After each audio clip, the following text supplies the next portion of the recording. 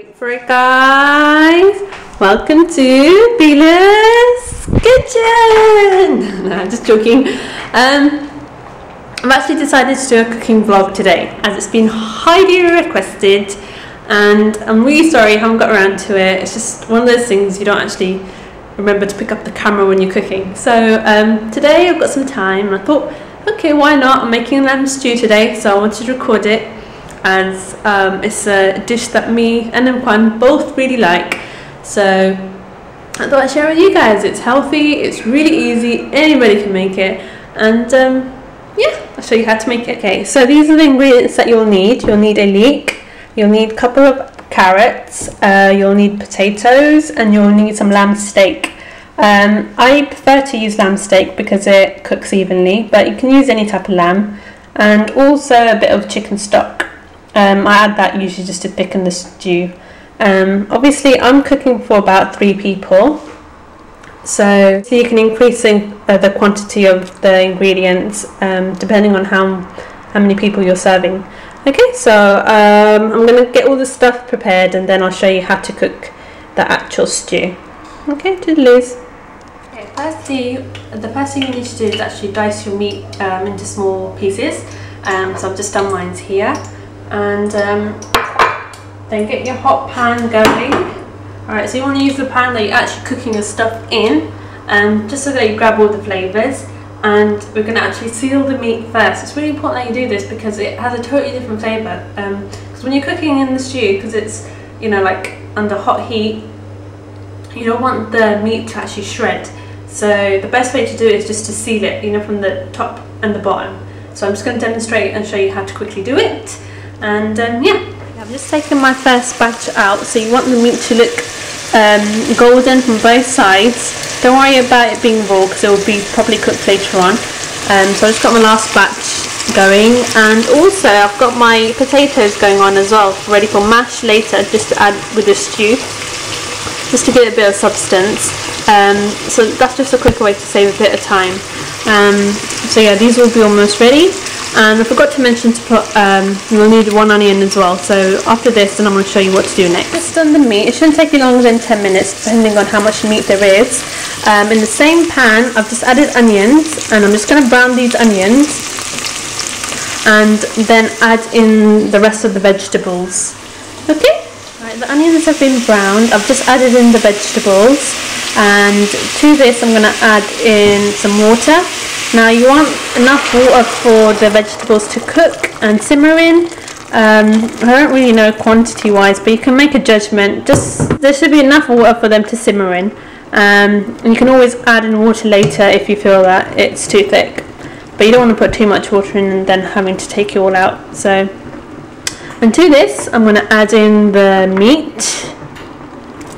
So I'll add that meat in.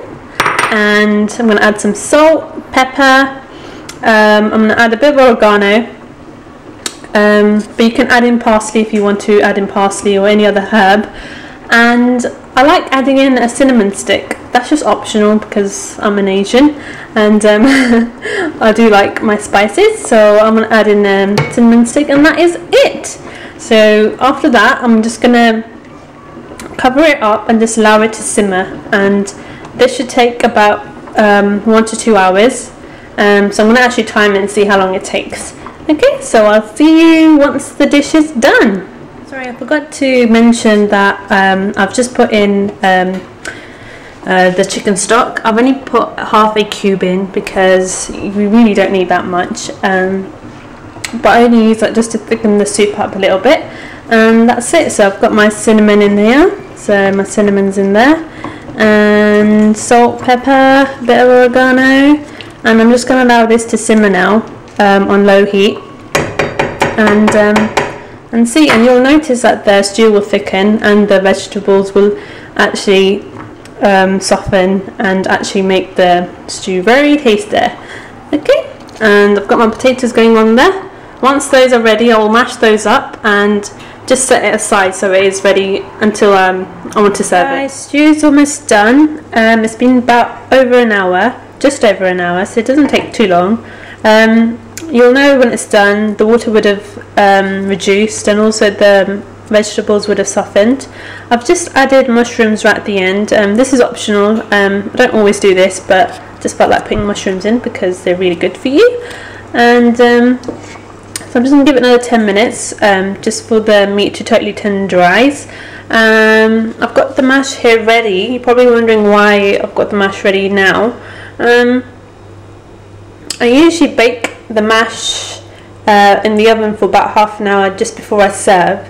And in the mash I usually have salt, pepper, a bit of milk, a bit of butter, and right at the end I add some cheese on top of it and bake it in the oven, and it will be nice and crispy on the outside and soft on the inside, and it's yummy. Hey guys, just sitting here watching Judy's vlog, waiting for Kwan to get back.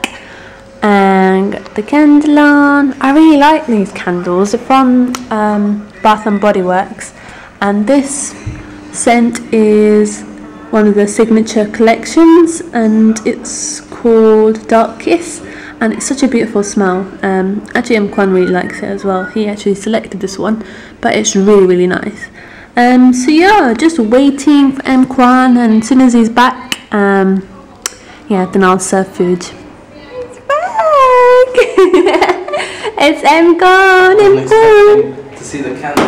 Look. Oh. I don't actually see you dressed smart. You get me. This So, is how we roll.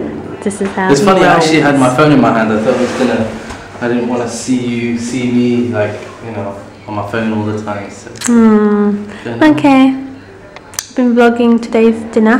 Interesting. So yeah. I'll see you in a bit, yeah? The mash has just come out of the oven, and you can see all the cheese is melted, and just warming up the stew, and yeah, just ready to serve it now. And voila, this is the final piece. There it goes, nice and healthy. Nom nom.